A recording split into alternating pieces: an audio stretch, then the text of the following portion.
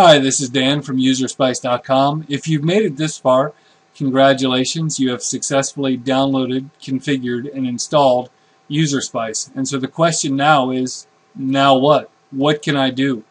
When you first log in, you are taken to this account.php page.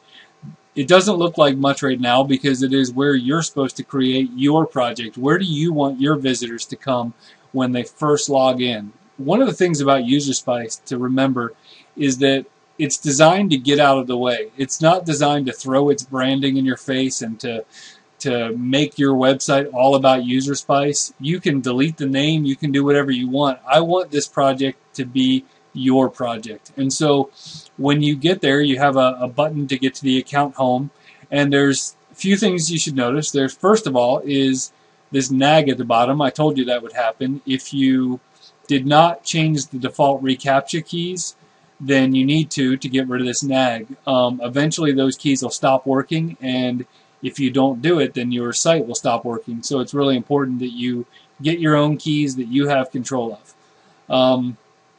There's these buttons across the top, which is one way to do it, or I also have the same buttons here in the menu. Whatever you like better you can use. There's an account info button, a sign out button.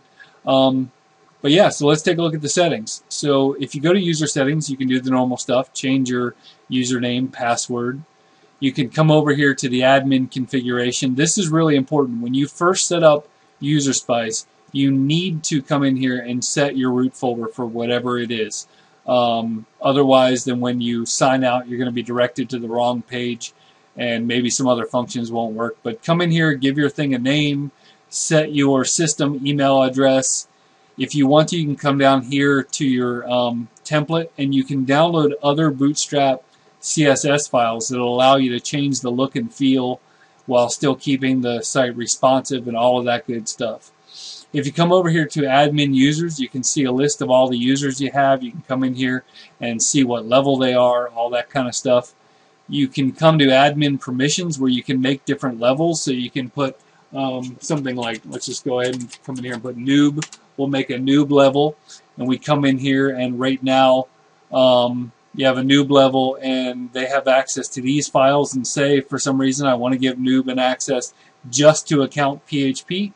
I can do that, and now that's available here to the noob people. So they can come in, they can see everything the public can see.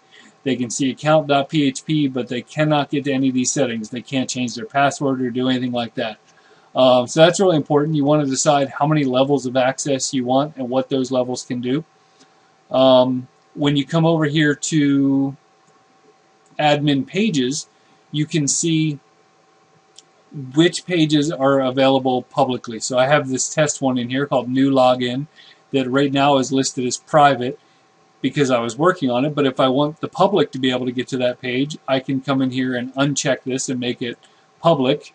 And if I decide to make it private again, I can come in here and say, all right, well, I want it private, but only administrators and teachers can view it, not noobs. So that allows you to have a lot more granular control over who can visit what based on those permission levels that you set over here. And in essence, that's what UserSpice does. It allows you to manage your users, and it allows you to decide who can visit what. The next thing you need to know is how to build a project based on it, and so we're going to start that right now.